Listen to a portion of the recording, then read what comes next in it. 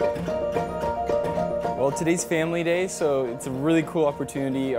My mom is here and everyone's family, grandmas, uncles, aunts, or brothers and sisters. People are just coming to experience what a day in the life of a medical student is like. I've personally been looking forward to this since I started medical school. You get to take your parents or family members with you to kind of give you a little tidbit of what it's like to be in medical school for a day. So they go to class with you, they have lunch with you.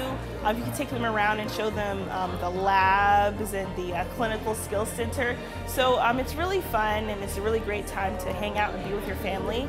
And in the evening there's a dedication service. So everyone is there worshiping together, and they also present us with our Loma Linda Bibles. So it's a really special day for the students and also for the family members who come.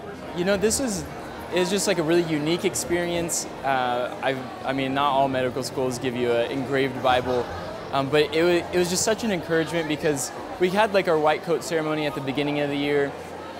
But at that point, we hadn't made it through anything. But now, over halfway done, it's just so encouraging that the School of Medicine would take the time to get these Bibles and give them to us as like another token of faith in us, that they know that we can make it through, they know that we will make great doctors, and that we will make change for Christ in the world. It's phenomenal having my mom here because, I mean, my mom was the one who got me here, so I feel like this ceremony is more for her than it is for me.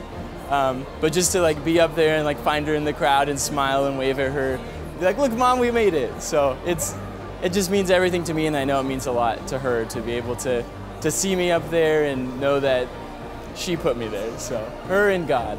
To have them here is just almost like the culmination of a dream I've had ever since I can remember. And so it's very special to be able to share the dream that's finally come true with my mom and dad, who have really been so supportive and helps me get here. So it's really awesome, and they're enjoying it and I'm enjoying it. I love the emphasis on service and mission, which I really think being a physician is all about. So that's why I chose to come to Loma Linda.